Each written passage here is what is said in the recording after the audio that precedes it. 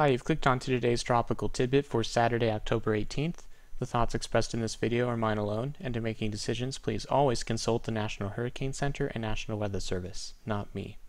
Well, here's the Northwest Atlantic, and Hurricane Gonzalo, moving rapidly off to the northeast now, made a direct landfall on Bermuda last night. The eye encompassed the island, bringing very light winds, reversing in the opposite direction in the back eye wall, and in some cases the southern eye wall was actually worse for parts of the island, but I saw max wind gusts over 125 miles per hour at several locations on the island, and after all of that, 0 fatalities and serious injuries were reported from Bermuda today, and that is an amazing bit of news to hear. Congratulations to them for making that happen.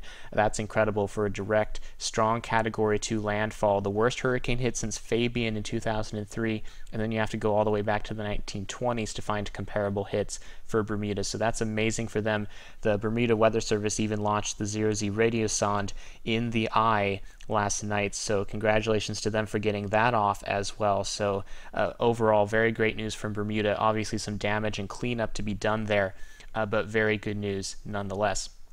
Gonzalo will move not over Newfoundland it looks like, but southeast there, and will bring still the northwest quadrant with tropical storm conditions to the coast, and we do have tropical storm watches for Newfoundland for later tomorrow, or tonight and tomorrow.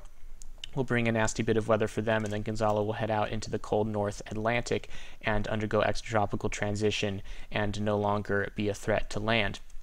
There's other good news in the tropics today as well. We have Hurricane Anna moving south of the Hawaiian Islands, and for a state that rarely gets hit by tropical cyclones, this would have been the original forecast track over the islands would have been a devastating hit for the state, but Anna is coming at a relatively safe distance now south of the islands and will move out harmlessly into the central North Pacific. Only the outer rain bands bringing gusty winds and heavy rain are impacting Hawaii, so this is a narrow miss. After having a Zell earlier this year, this will not be a double hit year, which would be incredibly rare for Hawaii, but fortunately no double hit for them.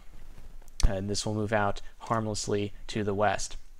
Now back to the Atlantic, we have no Gonzalo left after it passes Newfoundland to track, and we are in late October. There's nothing out here imminent to develop, but we have a pattern that signifies watching the Western Caribbean and Southern Gulf of Mexico over the next 10 days or so, and I'll be talking about that for the rest of this video. We've had an active monsoonal gyre over the Central American region, and what we've had is troughs coming down into the southeast U.S. and then lifting out, and all of these troughs, every time they come down like this, they stoke the fire, if you will, down here, because each trough allows moisture to surge northward a little bit, and sometimes it can get consolidated in the Western Caribbean or Bay of Campeche and form broad areas of tropical low pressure.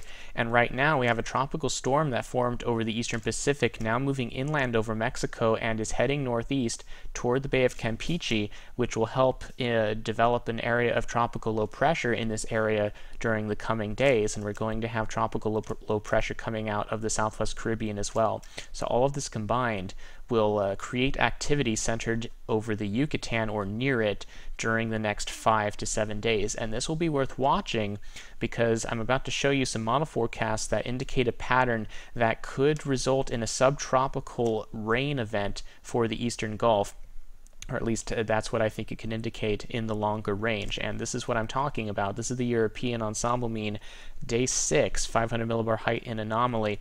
We have the trough off the east coast. Note we have a positively tilted ridge over the western U.S., and positively tilted just means it's not directly north-south, it's from southwest to northeast in orientation. And what this implies is that we get building heights in the northern part of the ridge over South Canada, and then this trough over Texas here will end up getting stuck to the south of this ridge as it comes down into the Gulf of Mexico. So by day 9, we get this trough stuck underneath this ridge to the north.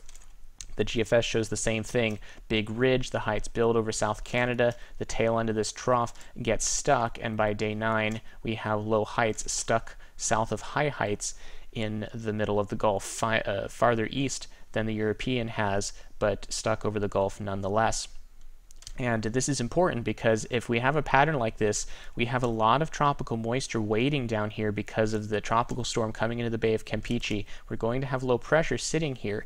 And if we have the trough coming down, that would shear this whole area. We'd have a giant subtropical jet running through here. So what would happen is we would not get any truly tropical development. There would be no tropical storms coming out of the Caribbean or Gulf of Mexico, but because we have tropical low pressure and moisture here, this kind of a trough could end up creating subtropical development, or at least some kind of messiness in the Gulf, and that can bring moisture out of the tropics northward into the Cuba, Bahamas, and Florida area on the eastern side of troughs like this.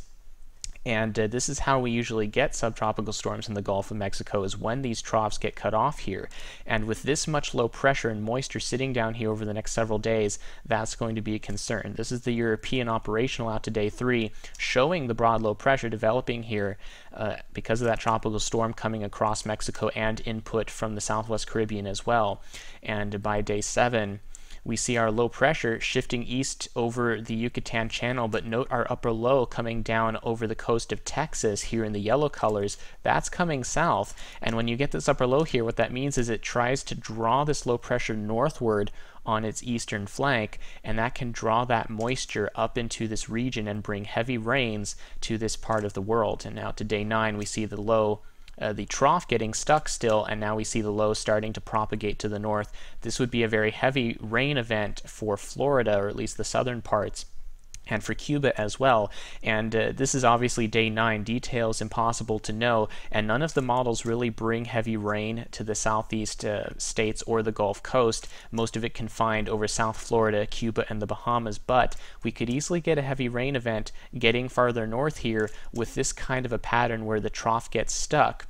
And again, it's very far out, so it's impossible to know what exactly could happen. But the pattern favors a trough getting stuck, and with so much tropical moisture waiting, I'm concerned that we could get that drawn north and have a heavy rain event due to either a subtropical low or a subtropical storm in the eastern Gulf region between October 25th and October 30th. So that is what will be watched over the coming days, many, many days to watch this evolve. Not an imminent threat whatsoever, but we will have a lot of time to watch this tropical mess fester down here, and then if we get a trough to come down and bring it north, this could become of concern for this area of the world in here as we get toward Halloween. So we'll keep a close eye on that.